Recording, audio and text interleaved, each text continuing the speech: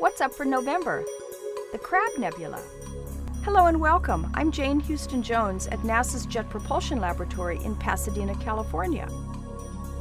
2009 is the International Year of Astronomy, and this month's special viewing target is the Crab Nebula, the only supernova remnant that's easy to see from a modest telescope. In 1758, Charles Messier was scanning the skies for Comet Halley.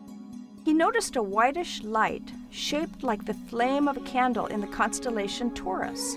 He soon noticed it wasn't moving against the background stars, so it couldn't be the comet. M1 became the first entry in his catalog of 110 comet-like objects. This object was discovered in 1731 by English amateur astronomer John Bevis and sketched by Irish astronomer William Parsons, the 3rd Earl of Ross, in 1844 through his big 36-inch reflector telescope. His sketch resembled a crab, and the name Crab Nebula stuck. The history of this object goes back even further. A guest star was visible in the summer sky of 1054. Ancient astronomers in both the Old and New Worlds documented a bright new star in the daytime sky. It was a supernova in the constellation Taurus and was visible with the unaided eye for nearly 2 years.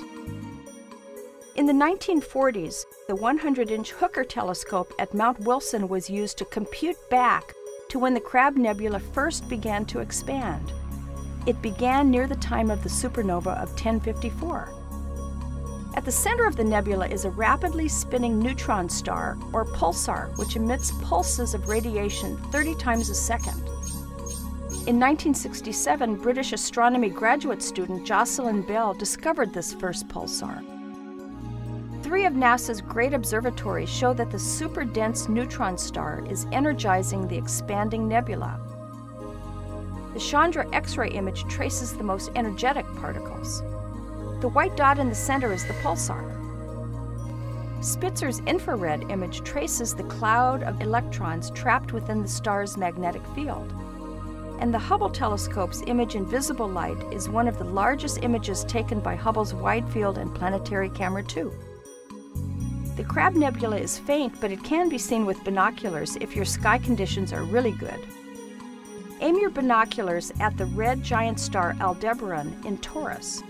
Draw a straight line out to the southernmost of the bull's horns, and the Crab Nebula is right next to that star.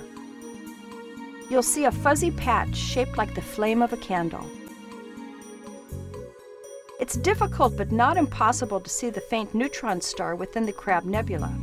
If you can see 2 stars, the fainter of the 2 is the Crab Pulsar. It's one of the few historically observed supernovae in our Milky Way galaxy, so go out and try to see it. On November 17th, if you can get away from city lights, you'll have a great view of the annual Leonid meteor shower. After midnight local time, you should see lots of shooting stars. You can learn all about NASA's missions at www.nasa.gov. That's all for this month. I'm Jane Houston Jones.